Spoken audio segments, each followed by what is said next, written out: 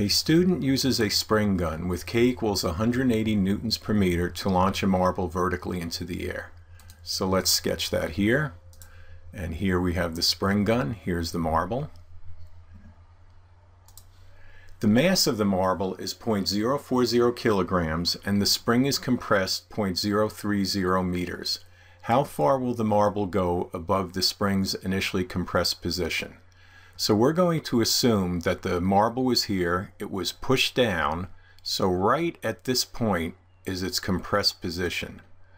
So we want to find how high the marble will go above this position, not above the launcher top or the bottom, but above this point right here. This is a conservation of energy equation.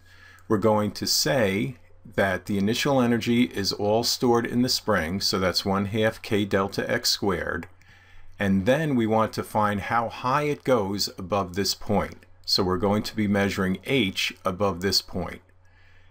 The initial gravitational potential energy was 0, and then you have a final potential energy of h, where h is how high you are above here. Hopefully by this time you can just go ahead and solve for this algebraically in your head. You have h here, and you know you want to move it to the left side, but first you have to divide out mg. So you'll have 1/2 k delta x squared divided by mg.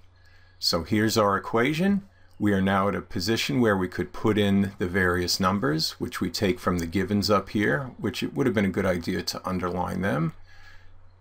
Okay, so here's your mass, here's your delta x. You plug in the numbers and you come up with a height of 2.1 meters above this position right here. Always important to set where your reference point is.